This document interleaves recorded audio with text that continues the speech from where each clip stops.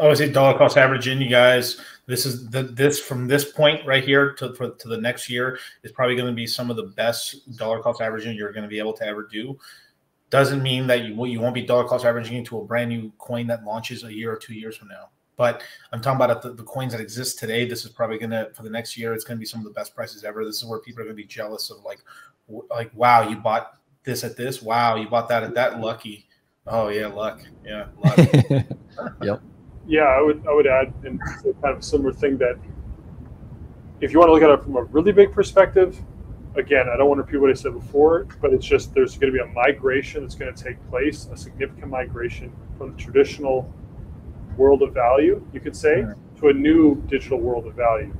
And if you look at it that simply, you say, okay, wow, macro, just the events that are happening currently in the world and the macro financial system is extending the window of opportunity. Now, that window of opportunity comes with an insane amount of fear, right? Because meaning not saying you should be fearful, I'm saying the overall people around you are fearful, right? So there is going to be an extended window of opportunity, I think, for people to get into crypto because of what's happening macro and globally.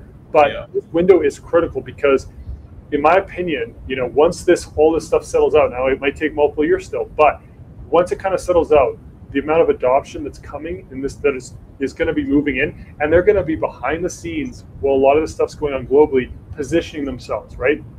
Already are. They have been, right? Exactly. And we might not see all the headlines, and the people aren't even in the space. They're not even going to realize it. And so, but yeah, this is the bigger picture perspective. It's right now globally. There's a lot of uncertainty. There's a lot of fear. But for the people paying attention, we have an extended amount of time, I actually think now, to really position ourselves.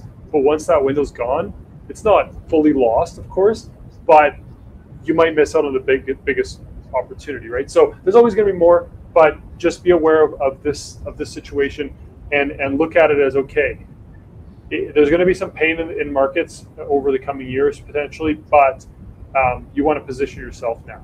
And you have time because of what's going on globally. So you can look at it in different ways. You can look at it as like, shit, wow, there's a lot of uncertainty, there's a lot of panic, there's a lot of fear. Financial systems are going through a lot, but it's just amplifying the opportunity and the time frame we have to take advantage of it. But we need to take advantage is the key. Yep.